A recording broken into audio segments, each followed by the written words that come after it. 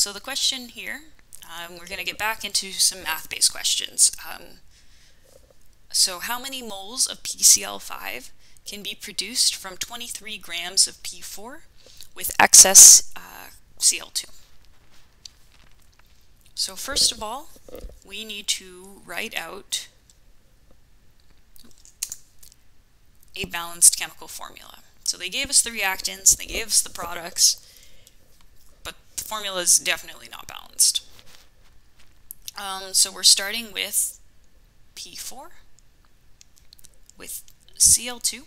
So those two react together to give pcl5.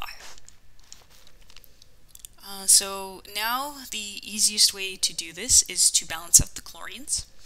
So we have 5 on the product side, 2 on the reactants. So if we multiply the reactants with 5, the products with 2,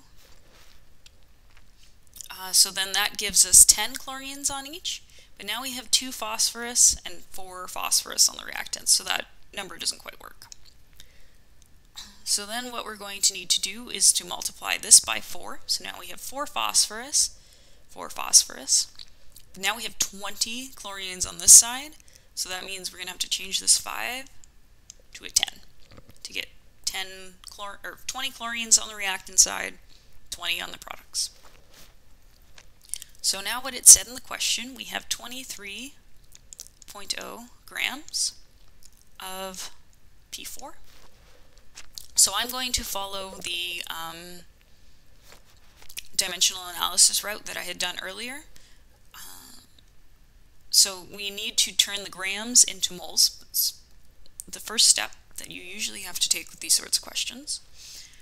So the molar mass of one phosphorus atom is 30.97, but we have 4, so we just need to quickly multiply 30.97 grams by 4. So now our grams cancel out, and we are given moles. But we don't need to know the number of moles of P4. We need to know it, but that's not the end of the question. We need to know how many moles of pcl5. So to do that, we will look at our balanced chemical equation. So this is 4 moles of P4, or 1 mole of P4. It's good to keep your the compounds listed. You'll see why in a second. So if I want to convert moles of P4 to moles of pcl5, we are going to take, so we have 4 more pcl5 units than we have of P4. So we're going to have 4 more moles of pcl5 over 1 mole of P4. So this is why it's important to kind of keep track of your compounds, because now I can get rid of moles of P4, moles of P4. And then you're going to do that calculation. I took it one step further.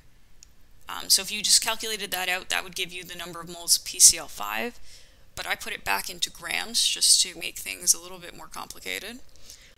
So I had already calculated out the molar mass of pcl5, which is 208.24 grams of pcl5 over 1 mole pcl5. So that cancels out again. And then the final answer is 154.65 grams pcl5 comes from when you react 23 grams of P4 with excess cl2.